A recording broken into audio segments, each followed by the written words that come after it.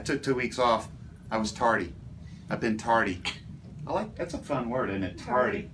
It sounds naughty. So as you can see, I'm here with a bunch of my friends, and we just, we're here with a special evening with the Grammys in Atlanta with Ed Sheeran, which, thanks to my wonderful friend, Michelle Ray Kaplinger, I got to, what is it, moderate? Moderate. An industry conversation. An industry conversation. He is truly, by the way, I'm a fan, and I'm going to say that beforehand, so I'm going to let that be known. He was awesome. He truly is an awesome human being, and it's fun to meet people that you recognize and you respect in their music, and then you get to meet them and you respect them more as human beings. He's a wonderful human being. It's back to school time. So with that being said, my brother John and his wife Whitney are taking their 2 daughters, Wiley and Lola. They've decided for 2 years they're going to homeschool, and they went and bought a Winnebago, and they're going to travel this beautiful country of ours, and they're going to homeschool for 2 years before they become teenagers and tell their parents, like, whatever, mom, dad. Anyway, so it's back to school. My oldest son, Lindsay Chris, right here, going to college. Going to Chicago. Very proud of you, young man. Very proud of you. So. And damn good looking. He is a good looking man. Yeah, he is. I know. Anyway, so thinking about my brother John, which what they're doing as a family, I think is fantastic. I think one of the parts of education is not books, but it's also experiences in life, not only with your family, but experiences in seeing the country, seeing what we have before us. Religion, to me, is not necessarily the ground and this wall, that wall, that wall, that wall, and the ceiling.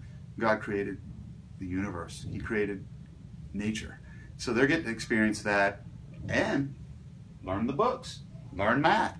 So I was thinking about my brother John, who just turned 50 also, and I wanted to write a song for him. So I wrote this song for my brother John. This is for you, brother John. This is called Draw the Blood.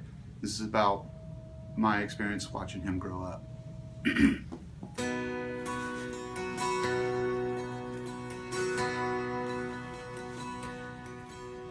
Small town boy running through the backyard, learning about life under the southern stars. That's his blood. That's his blood. Raised on Jesus and forgiving tones. Life was defined by the family's home. That's his blood. That's his blood. The summers, you lovers, gatherings just to watch their MTV.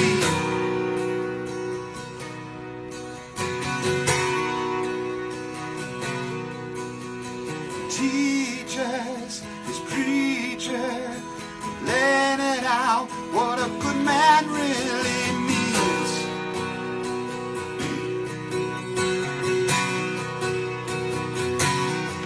Draw the blood, draw the blood from his life.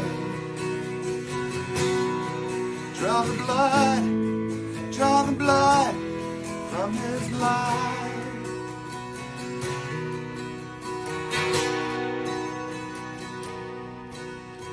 Grown man loved by a woman that's true. The children play with the vigor of youth. That's his blood. That's his blood. Looks back on some gains and loss, but he lives for the future by the words of the cross. That's his blood. That's his blood. Summers, lovers, gatherings just to watch their MTV.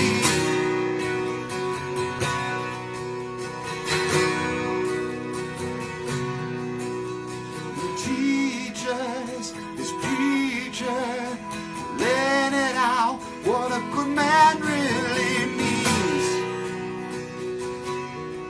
Draw the blood, draw the blood from his life. Draw the blood life. Draw the blood, draw the blood from his life. Draw the blood, draw the blood from his life. Everybody ready?